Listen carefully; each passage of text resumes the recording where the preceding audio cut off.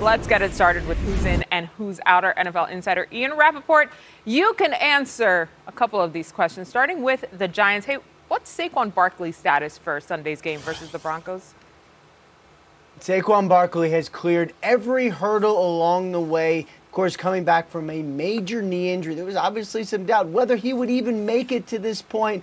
All he had to do was participate in a padded practice, get through Wednesday, get through Thursday, get through today. Sounds like he has. Would not be surprised if we see the old Saquon Barkley maybe in glimpses out there this week. He is expected to play. Very good situation for Saquon Barkley. He has made it back. Meanwhile, Carson Wentz, another player who at some point in this training camp, we thought there's no way he's going to be there week one. Who's going to be the Colts starter? Is it going to be Jacob Eason? Is it going to be Ellinger?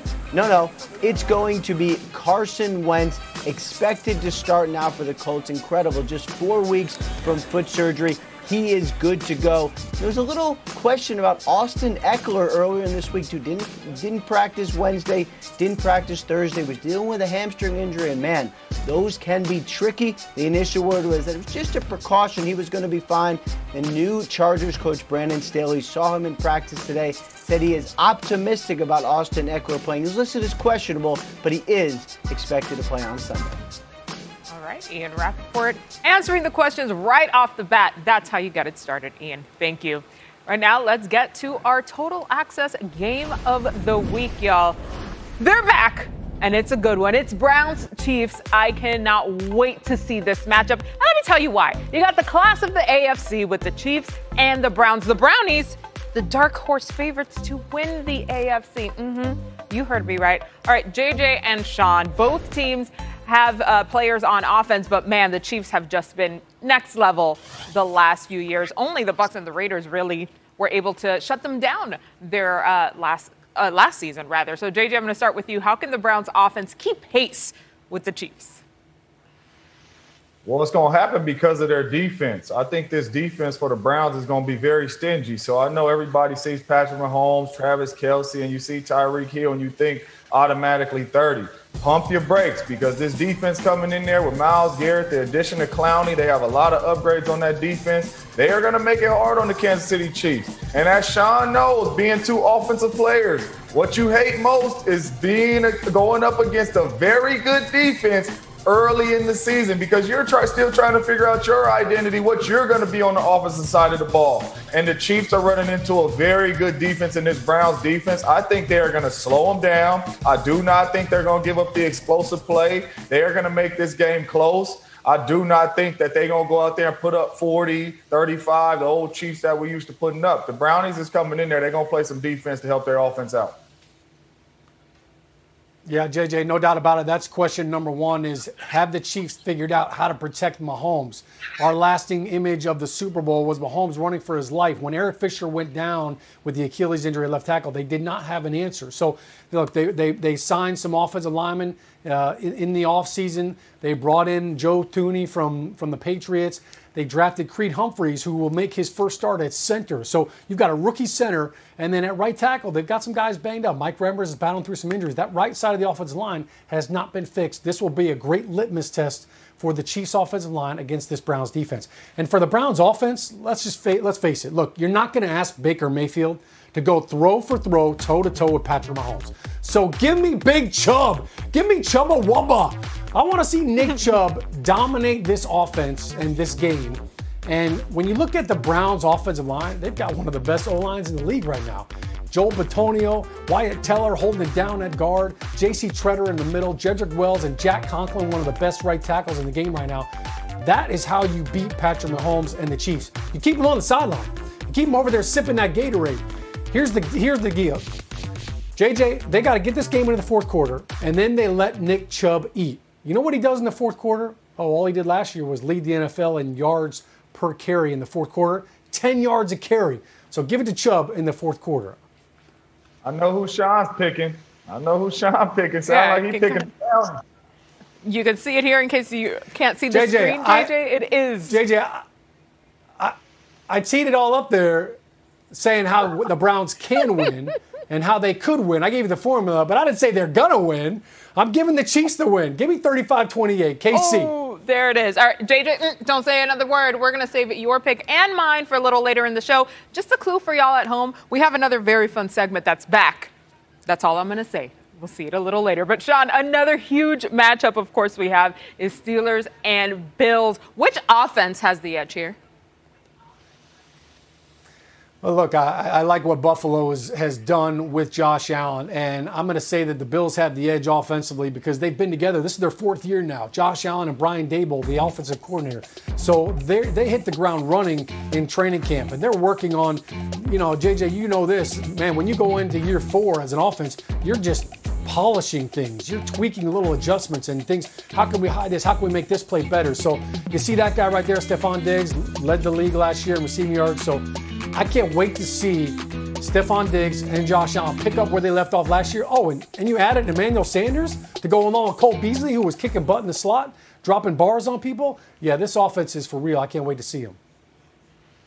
Yeah, for me, and I know Pittsburgh fans is going to get mad at me, but this one's not even close. I mean, did we watch the Steelers' offense last year? They had no clue who they were. They couldn't run it. They were trying to throw the ball all over the yard. The Buffalo Bills offense cannot be stopped. You have an MVP candidate in Josh Allen back there throwing the football and doing this right here with his legs, being able to get outside the pocket and make plays with his legs. You already talked about the addition of Emmanuel Sanders, who can do everything just like Stephon Diggs can. He can go deep. He can run all the intermediate routes. And then you have Cole Beasley in there on the 3rd corner, on the linebackers, just getting separation. He's an excellent route runner. And obviously Stephon Diggs out there. But this offense for the Buffalo Bills, the only person that's going to stop them is themselves, if they shoot themselves in the foot. But the Steelers don't have a chance. It's not too many teams in the National Football League that have a chance of stopping the Buffalo Bills. The Buffalo Bills offense is serious. Okay, I want you guys to understand how serious I take this Bills offensive team, by the way, that plays in the same division as my home squad. My way too early prediction was for the Bills to go to the Super Bowl and Josh Allen to win MVP. Lots of love for Bills Mafia there, just saying. Enough of those early predictions, though. How about we pick some games here? And we are starting with Steelers-Bills. Sean, who wins this one and what's the score? MJ, give me Bills 33, Steelers 27. I think Josh Allen's legs end up being the difference in this game. Look, we know TJ Watt just got his monster contract. They've got Melvin Ingram on the other side. He's going to have to find a way to outrun those guys on a couple of different plays. And I like their young pass rushers that Buffalo Bills picked up in the draft. Greg Rousseau and Boogie Basham getting after Ben and that new offensive line that he's got in front of him. I'm with you, Sean. I just don't think the Steelers have enough, man, especially early in the season, man. I have Buffalo in this game, 38-21, coming out here with a bang, getting a big-time win over a good football team. They're going to let people know they're the real deal, though. I like Buffalo in this one. We're starting game picks, and we're all in agreement. I, too, have the Bills winning this one, 35-21, the final in my book. All right, we got another one to pick here, guys. Seahawks-Colts. Carson Wentz taking the field with his new squad. Who wins, Sean? I got the Seattle Seahawks in this one, MJ, and I think Russell Wilson, you give him a chance at the end of the game, you give him a chance with the football and enough time, he's going to find a way to get a win. I think he and DK Metcalf, I think they light it up. And I know the Colts are a very physical team. I just don't know if they have enough offensive firepower, and I don't know if they've been together long enough with Carson Wentz to be able to keep up with the Seattle Seahawks. Give me Seattle 28-24. Well, I disagree with Sean on this one. I am going Colts. I am taking the Colts in this one. I like Carson Wentz back under the center, but not only that, defense. That is how they win games. Defense. And that's what they're going to bring to Russell Wilson. Defense. They're going to be after him all game long. I said it before early in the season. You do not want to go up against big-time defenses. Colts win this game 35-28 in a close one. I like the Colts. You see my man flexing up there. You see the linebacker. He about to come get him. They're about to come get him. This is why it starts to get spicy. I actually do have the Seahawks winning 30-25, the final here. All right, one more. Chargers, Washington, 2020 Rookies of the Year going up against one another in this one, Sean. Look, I think Washington's got the best front seven in the entire NFL, and my big concern is for Justin Herbert. You've got a rookie left tackle on Rashawn Slater, and your right tackle, Brian Bulaga, is a little banged up. That's not exactly what you want going up against the Minister of Defense, the Washington football team right now. So Chase Young, he's licking his chops. Give me Washington 20 over the Chargers 14. I just cannot go against the young fella, man. I seen what the young fella Justin Herbert did last year. I just cannot go against him. He's too phenomenal. He showed us that he can make every throw. He can will his team to victory.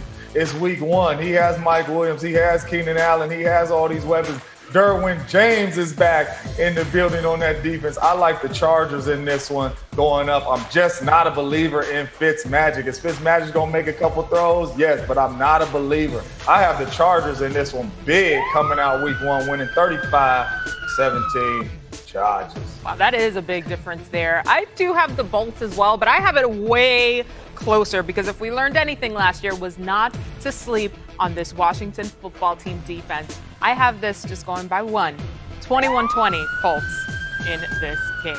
A crazy finish in Tampa last night, and yet completely on brand for Tom Brady. JJ, what was your biggest takeaway?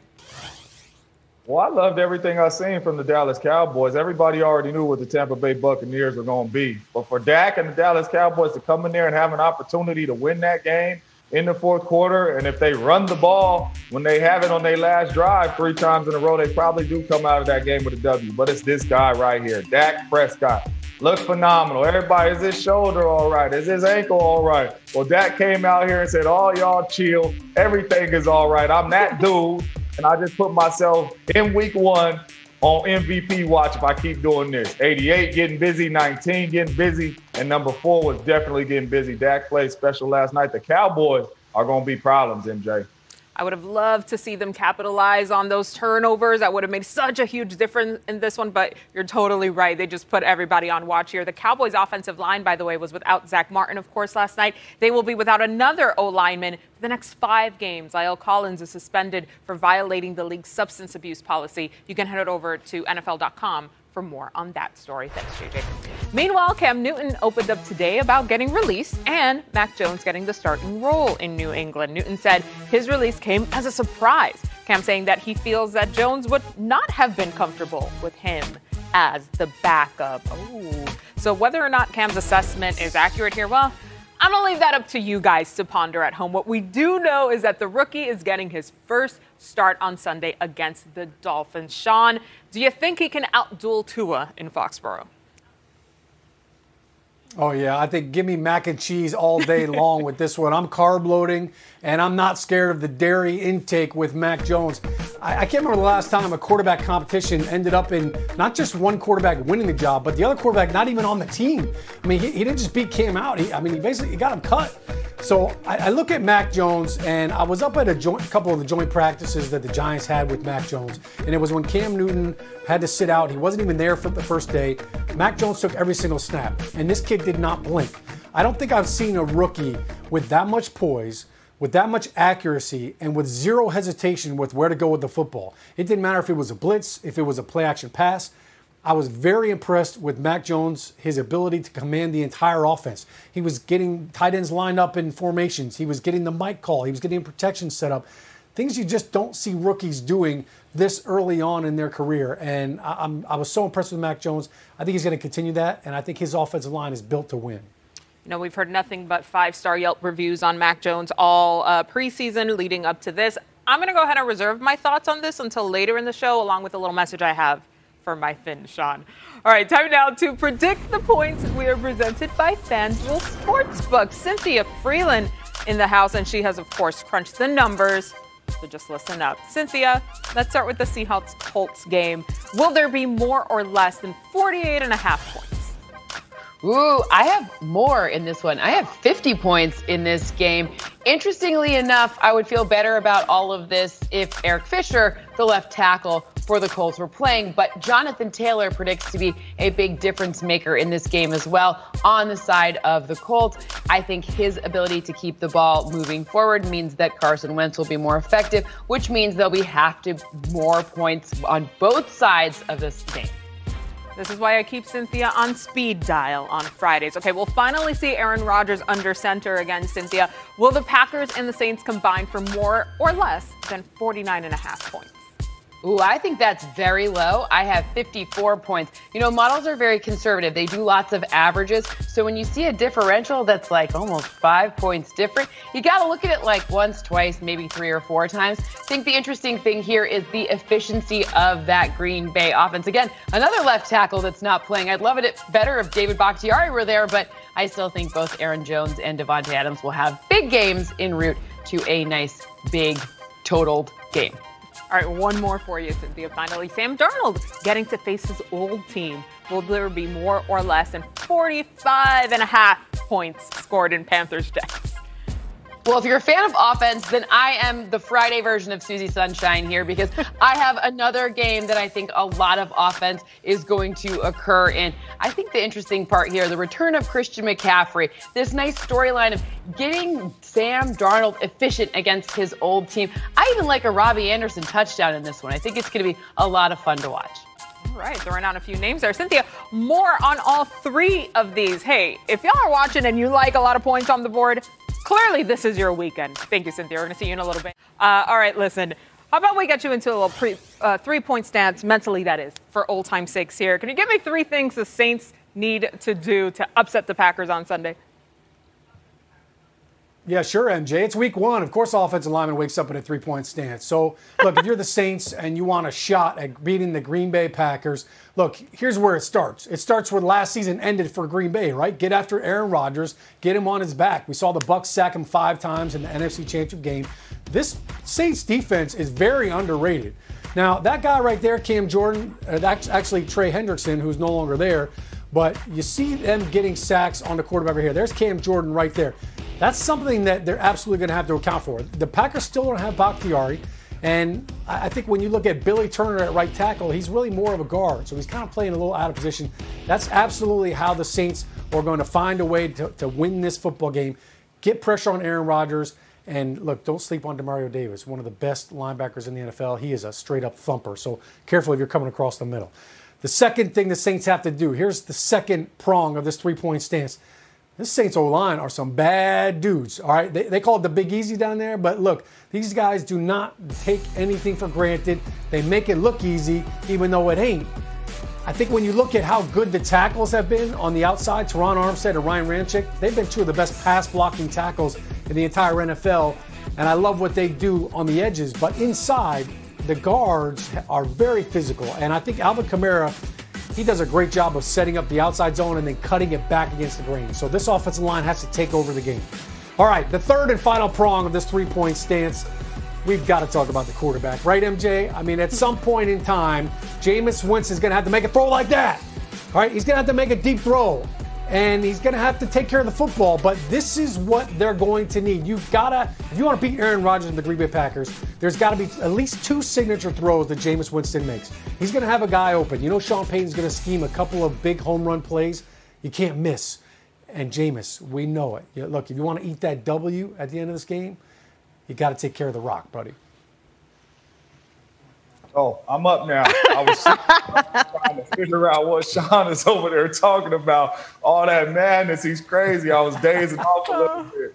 Man, stop it, man. This one here is over. Week 1 is an L for the Saints, man. Packers, Aaron Rodgers coming in the building, man. Starting the season off with a bang.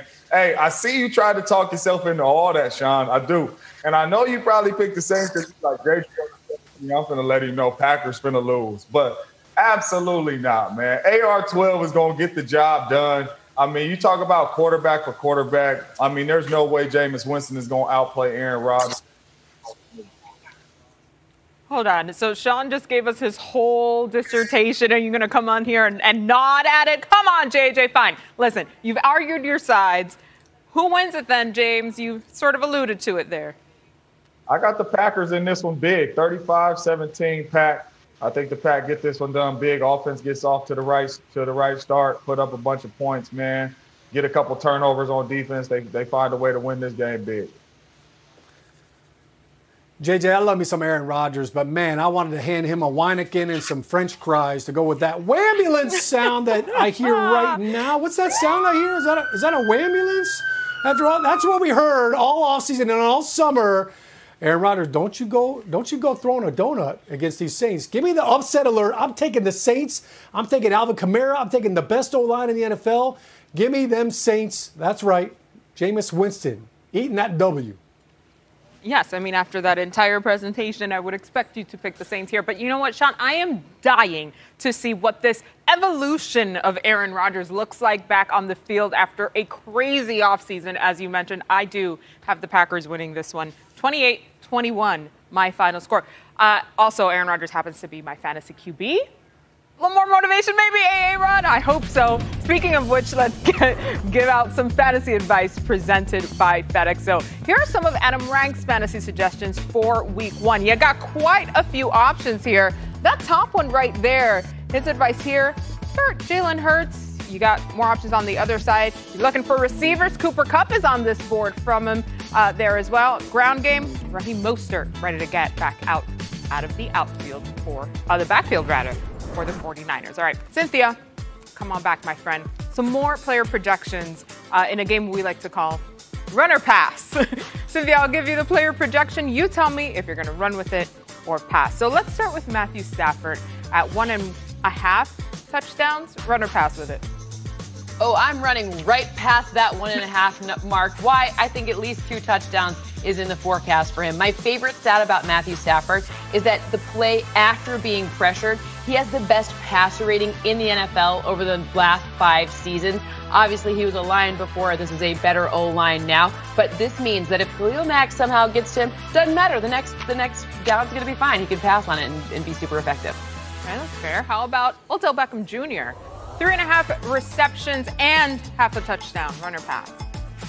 Well, I'm also going to run with this, even though it has to do with passes. Run with both of them, in fact. Why? Well, when I look to see what's going to happen on this Chiefs game, one of the areas that you see on the injury report is Chris Jones there. We saw last season they were a little less aggressive up front with the pressure. This is a really strong O-line. It bodes well for Odell Beckham Jr. being targeted and being helpful in that catch and run game, which we've seen him be awesome at his entire career.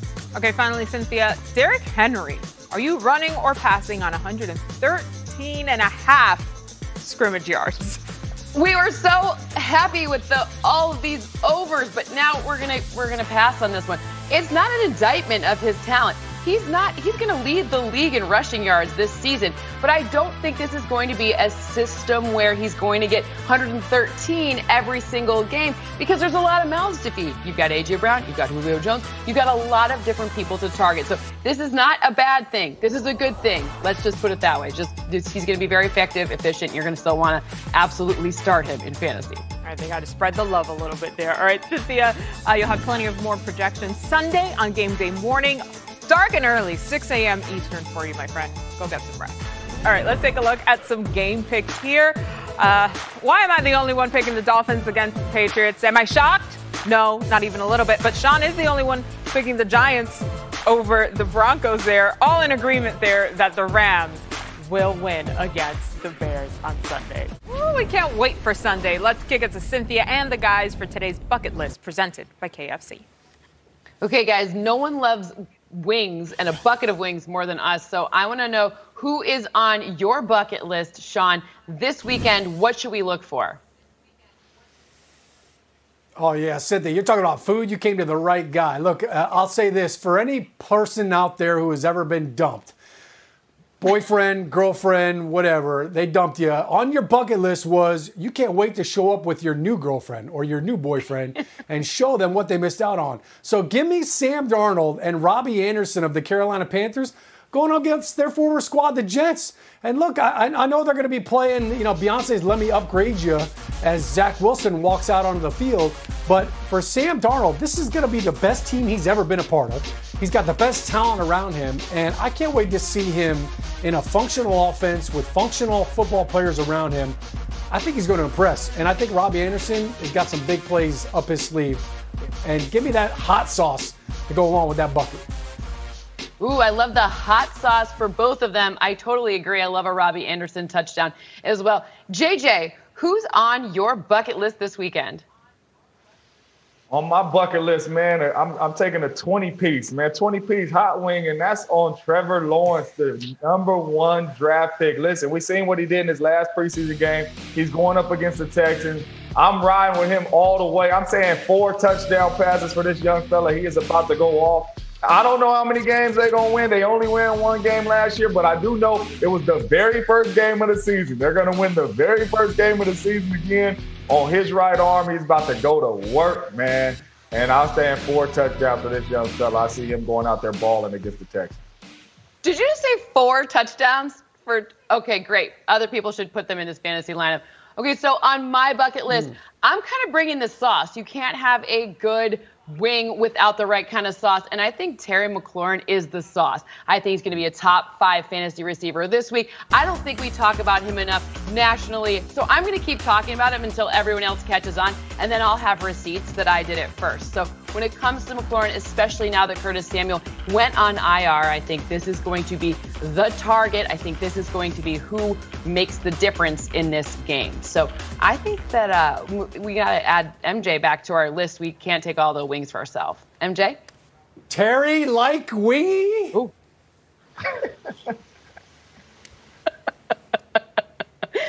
We are ridiculous. Oh, MJ, help us out. Thank you, guys. Cue the upset alert. It's back. There's the siren, what I've been waiting to hear all preseason. James Jones, Cynthia Freeland. JJ, you're never afraid to shoot your shot here with these upsets. Cynthia, though, she's got the numbers backing her. JJ, I got to start with you, though. What team are you putting on upset alert this week? Well, I know Cynthia's numbers probably ain't going to agree with this one, but it's the Browns. The Chiefs on upset alert. The Brownies are going to win this game. The Kansas City Chiefs on upset alert. Too much defense, too much ground and pound. They win this game 35-31. Brownies. Too much Nick Chubb, too much Kareem Hunt coming down. Clowney coming at you. Too much. I like the Browns in this one. You're crazy. It's going to be the Chiefs. Although I do think it's closer than expected. It's maybe like a 5-point game in favor of the Chiefs. No double-digit blowout. It's going to be closer because their secondary is improved. But you're crazy, man. That's not going to happen. I got to blend the two together here because I agree with Cynthia. The Chiefs will win, but my score is closer to yours, 35-28, the final here. JJ, I know you have another team you want to put on notice. Both of you guys will be on my team next week, I promise you. But the next team that's on upset alert is the Titans. Listen, I know you got Julio Jones. I know you got King Henry. I know A.J. Brown over there, but I'm telling you right now, Kyler Murray and the Cardinals and Hopkins getting off the bus is going to be ready to play. Titans might go to the Super Bowl, but they are going to take the L in week 1. Too much Kyler Murray. He's going to use his legs. He's going to get outside the pocket, steal some drives, extend some drives. I like the Cardinals in this one, man, winning this game and upsetting the Tennessee Titans. You know what, JJ? You're brilliant. We have exactly the same here. Now, the score is a little bit different. I have a much closer game. It is those big plays. I'm still not sold on this Titans secondary. I'm going to have to see it before I believe it. So for right now, I'm going with DeAndre Hopkins. I'm going with all of the receivers catching all of the passes. Those big game-breaking games, that's what's going to be the deciding factor here. I'm with you. Well, dang. All right. Well, I did have the Titans, and I'm sticking with it. My final score, 35-27. JJ, I want to remind folks, though, I know sometimes he goes a little off the rails, but listen, he knows what he's talking about. He got quite a few right last year. Can't wait to see the numbers this year, y'all. All right, we're about to close out this studio in Culver City, and what better way to take us out than for you guys to hype up the player that you want to make sure makes you look good this weekend, James? I'm going Jimmy G. Jimmy G, make me look good. You are playing the Detroit Lions. You have a big-time offense, a lot of weapons. Jimmy G, I'm talking 3, 4, 5 touchdowns. Make me look good, Jimmy G. You go out here and ball out. You buy yourself some more time to keep the young rookie on the bench over there and watch you go perform. But Jimmy G, it's your time. Make me look good. I tell you what, JJ, Captain Morgan can make you look good, and they can certainly help make me look good. But I'm talking to you, Josh Allen and the Buffalo Bills. You could have been the MVP last year if it hadn't been for Aaron Rodgers up in Green Bay. Make everybody in Buffalo look good by coming out of the gates. I'm saying you've got 33 points in you against this Steelers defense. Don't worry about Minka Fitzpatrick. Don't worry about TJ Watt. Just get it done, Captain Morgan style. All right, Miami Dolphins, I am literally your biggest cheerleader. Make me look good this week, all right? They left me alone. We'll see you back on Monday in our brand new studio. Have a great week.